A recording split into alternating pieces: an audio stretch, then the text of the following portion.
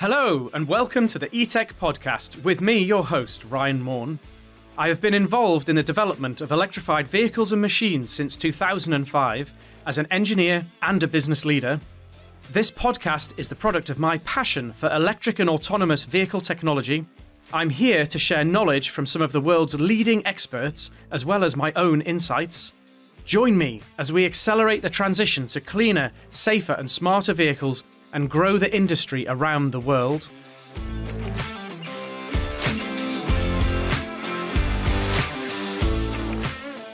On this episode, we're going to talk about supercapacitors, and this is in response to a listener request for more information on this topic. It's a bit old. It has taken us a little while to get around to answering this. So sorry, Stefan. I would have loved to have done this earlier, but we just had other things coming up in the meanwhile. But thank you for coming in with a question, and a reminder to other people that despite the fact it's taken us a long time to answer this question this time, we do welcome your questions and we do want to help try and answer things that you want to know in terms of EV powertrain and EV technology. I think this question originally came in from Stefan at a time when Tesla had just announced they were going to acquire a supercapacitor company called Maxwell in a deal that valued Maxwell at about $200 million. Maxwell was a pretty sizable business at the time, around 380 employees, annual revenues of about $100 million. It was making a loss, so it wasn't profitable at the time. They were investing a lot of money in research and development and such like. But, $200 million valuation on the face of it might seem pretty low for a $100 million turnover business in comparison to some other deals happening in the EV space. So, we're going to look at why did the stakeholders go for this, what were Tesla interested in, and we're going to do a bit of a deep dive. But first of all, just in case people were wondering, let's talk about what actually is a supercapacitor. So a capacitor is an energy storage device.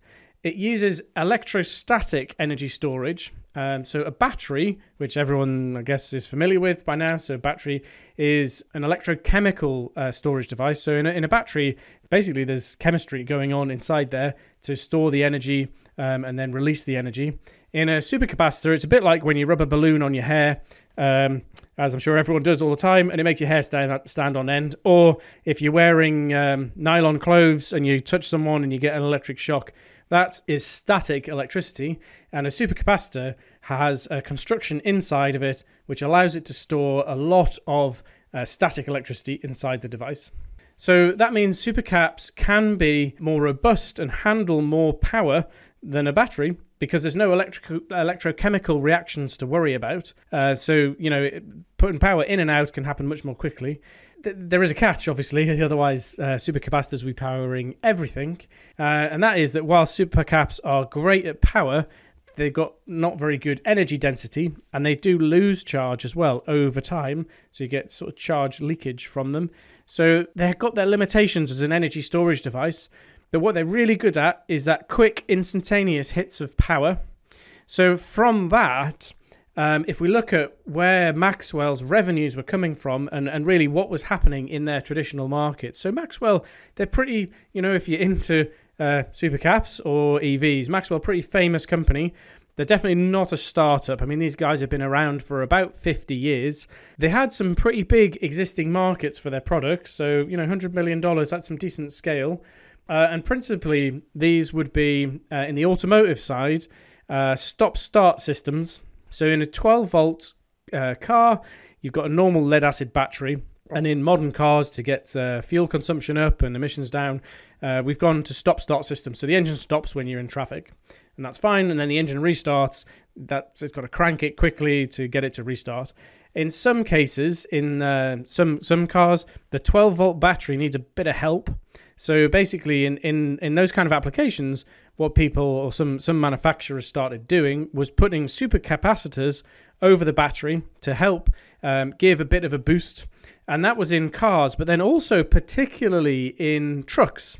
So in the heavy-duty truck market, now anyone listening in Europe is probably at this point going, what? Trucks are all 24 volts, so commercial vehicles are 24 volt in Europe. But in the US, most heavy-duty trucks are still 12 volts. Obviously, if you're trying to crank over a massive 15-litre diesel engine, that takes a huge amount of current at 12 volts. And it had been found that putting supercapacitors into these systems helped the lead-acid batteries to perform better and last longer, and helped get better, more consistent starting in all kinds of different conditions. So supercaps to support stop-start systems is a big market for the Maxwell product. Now, I think an issue here potentially is that this has been a good market, but it's likely to decline, particularly as 48-volt mild hybrid systems come in. So in these kind of systems, which are being looked at for a lot of truck and a lot of passenger car applications, basically the stop-start cranking is not done from the 12-volt system anymore. It's done from the 48-volt battery. So in that case, there's much less current going through the system. So it makes life a little bit easier in terms of all that cold weather starting, etc. You've got more power available potentially. So that stop-start market is likely to be cannibalized a bit by newer technologies coming in. Then the other place where Maxwell's supercapacitors were used is in full hybrid electric and in some rail applications and even fuel cell applications, where basically what was happening was the supercapacitors were being used to either by themselves in some cases. So with rail, for example, supercaps were being used by themselves as short-term energy storage, but then the train was getting the majority of its power through the pantograph or through the rails, so didn't really need much storage, but just short-term energy recovery was helping the performance of the train. In other applications, in buses and larger vehicles, if this was kind of 10-year-old battery technology, so you've got batteries in these vehicles, lithium batteries probably, but where you couldn't handle a huge current flow in and out of the battery. So a large capacity battery pack, so it's got good energy storage, but where the supercap came in is to basically peak shave or deal with the high power draws and sinks into the battery that might occur under things like regen braking, under vehicle deceleration, or under really hard acceleration events. So again, this market is kind of probably fading away a bit, I think, as improved lithium batteries take out these needs for supercaps in the system. The old sort of PO4 lithium batteries that people used to use back, maybe 10 or 12 years ago, they're less common now, getting to much better energy dense batteries, but have got sort of comfortable 3C power ratings. So we're getting now the energy ratings and the cycle life out of more conventional battery cells in these heavy duty applications. So again, that kind of big bit of Maxwell's current market probably being eroded somewhat by advances in battery technology. So then that does, of course, pose a question. That probably answers why Maxwell were keen to sell, but it does probably pose the question of what else could Tesla be buying Maxwell for? Now, I think there's probably two possible drivers for this deal. One has been talked about a lot. I don't think the second has been talked about very much at all. So the first thing that's a big deal has been made of is the dry battery electrode technology that Maxwell had developed. So basically, this was a manufacturing process technology that Maxwell created in order to make manufacturing their supercaps more efficient and more effective. But at some point, someone went, aha, we can apply this to manufacturing lithium batteries as well as making supercaps. And this dry battery electrode technology, what it does is basically when you're making a conventional lithium battery, you have to coat the electrodes with carbon. And that process, it's done with it's kind of like a wet, and it's not casting, it's almost like a coating process, but it's done as a wet process with solvents. It's not a very nice process at all. The Maxwell process for this is a really clever dry process. So basically they mix the carbon together with a polymer binder, mush it all up. They stick that through a rolling press, and then they roll it onto, and it makes a film, and then they roll that film onto the electrode material. And that makes a really good, very thick, actually, relative to the casting process, electrode. So it's an excellent process for coating battery electrodes. Potentially takes some cost out of the manufacturing process of the battery. It means you've got a really a nice coating structure on the battery electrodes, and Maxwell demonstrated some pretty decent benefits as to the performance and energy density that you could get out of this. So a good step forwards. I think the battery still needs a liquid electrolyte, so it's not going to be solid state. So if you hear people talking about solid state, that's not what this is. This is still effectively a liquid electrolyte battery system. But there were some pretty impressive gains made through the application of this dry electrode manufacturing process. And I think that solid state is still a little bit away from the market. There's some issues in terms of production readiness. There's lots of issues in terms of scale manufacturing, durability with differential thermal expansion, etc. in solid state cells. So actually having the wet cell, so there are some clear drawbacks to the liquid electrolyte, but there are some advantages right now. So if this could give quite a good incremental jump forwards for battery manufacturing, this would be a really big thing, and it would be worth easily 200 million to Tesla in order for them to get this advantage. I'm going to put a link in the show notes to a really cool paper I found from Maxwell discussing this technology and the kind of benefits that they were measuring in lithium batteries from using this. It's worth a read. Really is worth a read. It's a pretty interesting technology. Pretty in a way a very simple approach, but often the best things are really simple. So. Take a look at that down below in the show notes. So I said two things, so there is another thing.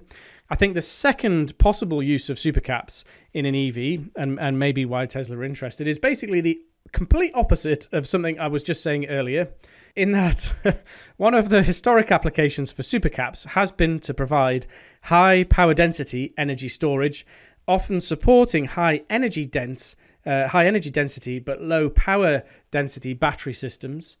Now, current battery technology, we've got to quite a nice point in terms of power and energy density, but the generally accepted view is that energy density continues to improve, power density falls, because basically the way that we get energy density up in a battery is by adding more and more and more active surface area, and essentially that means because a battery is a laminated structure, to get more active surface area, we have to have thinner and thinner sheets of material. So the problem with that is if we're trying to pass large currents through the pack, it's not great doing that with super thin material. So in more energy dense battery systems, and particularly people have talked about this a lot with solid state batteries, there could be a real need to support the pack through supercaps. So basically you'd combine supercapacitors and a lithium battery, and that you sort of get the best of both worlds in terms of a really, really energy dense battery, but then with the power handling capability over the top of that. So that, that could be an application in terms of supporting the power factor. So typically, if you're looking at battery, we've got other podcasts about battery technology and cells and all the rest of it, so I'm not going to get into it at all here. You can go back and have a look at some of those in the archives. We talk about C rating with a battery, and basically high energy density batteries, so you get a lot of energy in them, but they tend to have lower C rates, but we're normally around about 3C. So what that means is we can push and pull 3 times the capacity of the battery in kilowatts in and out. So for example, a 100 kilowatt hour battery pack rated at 3C, we'd be able to push and pull 300 kilowatts in and out of it, and being careful to remember about the hours when we go from capacity to power. So, we can see the correlation there, and obviously some bigger EV drivetrains. I think the main thing that's maybe bigger EV rapid charging systems, we want to hit it, but then we want to hit it for a long time when it's on a rapid charge.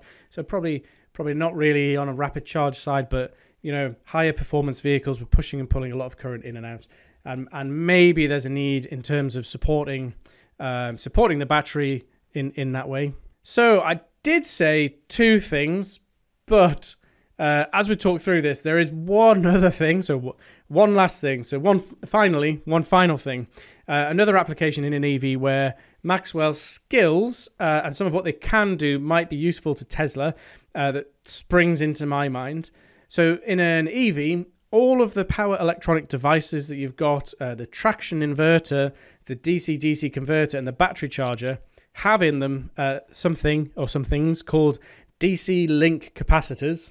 So basically, these are huge lumpy capacitors that sit in those devices, and they help, they sit on the DC supply in and out, and they help to smooth that out. So these are one of the most expensive components in the power device. Traditionally, DC link capacitors are large film capacitors. These are really heavy. They can be a weak point in the power device from a reliability point of view. They don't really like getting hot, for one thing. And I can imagine that improving the performance of a DC link capacitor might be something of interest, particularly if you're making a lot of your own power electronics devices. And Tesla are a bit unusual in that they, as an OEM, they do all their own inverters and things like that, whereas a lot of other OEMs choose to buy inverters and power electronics in from sub-suppliers. So at the moment, there's lots of issues around the supply of DC link capacitors. There's a shortage of supply globally and lead times are long. So improving the DC link capacitor would be a really beneficial thing to do. I'm not sure, it was probably not the main reason, I would say, but I can imagine it being something where, we've got people who know a lot about capacitors, particularly these really high-performance supercapacitors. Potentially, could you use a supercapacitor as a DC link capacitor? I can't answer that right now in my head. If anyone else knows, shout. I have a suspicion that you probably could.